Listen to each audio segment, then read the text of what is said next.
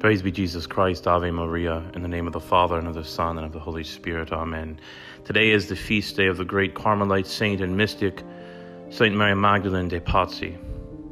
Saint Mary Magdalene de Pazzi died in the 17th century. She was from a wealthy Florentine family. She was well known for her mystical ecstasies and for her embracing of a great amount of suffering. In fact, Saint Mary Magdalene de Pazzi underwent such exorbitant varieties of suffering, and she would seek these out, including rolling on nails, flagellating herself with a crown of thorns, stripping naked to undergo hot wax, licking diseased wounds of people with leprosy. It is said that when she died in her bed, she suffered for many days. Her gums were so diseased that her teeth fell out one by one. And so, because of this, some scholars have speculated that Saint Mary Magdalene de Pazzi, in addition to her great sanctity, suffered from different types of mental illness. And someone might balk at that and say, now hold on, this is a great saint that we're talking about. How can you suggest that she suffered with mental illness? We must remember, when we're dealing with the psyche, which comes from the Greek word for soul, we're dealing with the human who is in himself very nearly inexplicable. Created in the image of God, the human is hylomorphic, a composite of body and soul according to the Aristotelian anthropology. And so the human is close to divine. The human is somewhere just beneath angelic on the hierarchy of being, but the human is exalted to a degree which an angel cannot comprehend because of the incarnation. But humans also suffer from original sin and from living in a fallen world.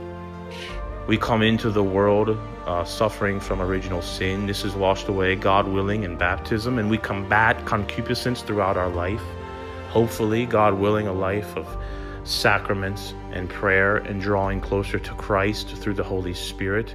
Jesus Christ is God made flesh. He is our signpost, our symbol, and our way. He gives us the grace necessary to live a good, holy life and to, God willing, reach the beatific vision one day. Humankind is exalted in the sacred humanity of Jesus Christ, but we are also struggled daily, every minute of every day, with the curse of the flesh of Adam. Even though our great father Adam is now in heaven interceding for us, we still live with the effects of his sin, which, by the way, is a good lesson about the temporal effects of sin. For those who question the church's teaching concerning sacrament of confession and purgatory and what temporal sin is, but that's perhaps for another day. The human being, let's just say, is a labyrinth that is wonderfully constructed, but it really takes the mind of God to peer through the depths of the human psyche and see it for what it is in totality. This is why some of the great mystic saints, like Saint Teresa of Jesus, the great mother of the Discalced Carmelites, talks about the interior castle and coming to the interior of the heart to find Christ upon the throne, because it really takes a kind of introspection to reach Jesus Christ in the soul of one who is elect. All that being said, the human person, even the elect, even the saint, is a mystery. As God is the great ineffable mystery, we are made in the image of God, and so we are a mystery. So Saint Mary Magdalene seems to have suffered from mental illness, and in that she found a pathway to sanctity. Where did the mental illness end, and where did the graces of suffering with the crucified one begin? Can we really delineate these? We can look at other saints, and keeping with the Carmelite theme, we look at Saint Therese of the Child Jesus and the Holy Face, and her father, Louis Martin. Both suffered from mental illness, it seems. Louis, at the end of his life, seems to have offered himself to God as a victim soul for his daughters who had entered the convent. And we know that Saint Therese made an offering of herself as a victim soul. In fact, at the end of her life, her suffering was so great that she contemplated suicide. She wondered how atheists don't kill themselves whenever they experience suffering, because her suffering was so great that she considered taking her own life. And that in and of itself is mental illness. Contemplating suicide is by definition a kind of mental illness, because what is the number one impulse of a human, a healthy human in this life? It's to survive. It's to keep on living. If you're contemplating suicide, you're suffering from mental illness. And so we live in a world where we're so used to delineating bulimia, from schizophrenia, from you name it, these kinds of, from depression, different mental illnesses. But it's difficult in the individual soul to delineate these different things, because every soul is unique, like a snowflake. It's different. And so we can find characteristics because we all have a human nature. But we don't want to too finely separate the human person body from the human soul, from the natural life, from the spiritual life. Because of the incarnation, nature and supernature have interpenetrated. And because of our nature, because of who we are as humans, as hylomorphic beings, body and soul, we can't really make too fine a distinction. Now, we can diagnose mental illness and we can treat it. There are good ways to treat mental illness, and I think there are bad ways to treat mental illness. Sometimes people who are very religious may be inclined to dismiss mental illness and just say, well, that's a fabrication. It's just purely someone's personal sin. Or maybe it's demonic activity. That's not to say that those things don't play a role, but mental illness is real.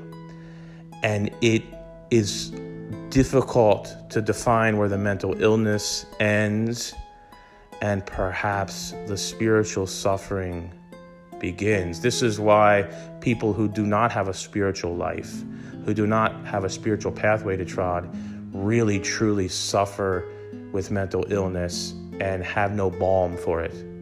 There really is no relief from it, which is evident because we do see very many, sadly, tragically, take their life by suicide or have their lives wasted away by mental illness. So I thought I'd say a few words about St. Mary Magdalene de Pazzi. On her feast day, may she pray for us. But she's a great sign, not only for people suffering with mental illness, but for women suffering with mental illness, for religious suffering with mental illness, and for those who may think that their mental illness is only a curse or is unrelated to their spiritual life. We can look at St. Mary Magdalene de Pazzi, we can look at St. Therese, St. Louis Martin, and see how God, in a kind of way, gave them this mental illness. We can look at it as a cross which they bore to the glory of God. So if you are suffering from mental illness, definitely seek help. It's good to have these things diagnosed, but don't think that this has to be separated from your spiritual life. And don't think that this has to defeat you so that you cannot advance in the spiritual life. You can and will advance in the spiritual life if you follow Christ in the Holy Spirit. Not in spite of your mental illness, but even maybe because of it.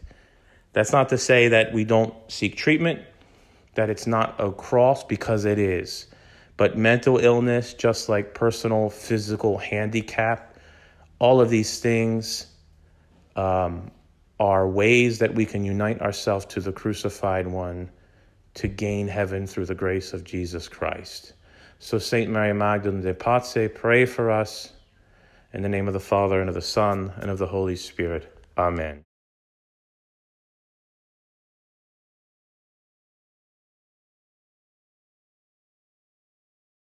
One, two, three, four. I got feelings for you, and they won't quit.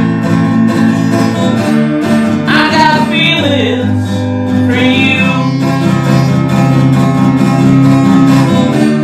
Tell me the truth, girl. Does it feel like we could fall in love? Or am I wasting my time? Everyone that I know says I'm crazy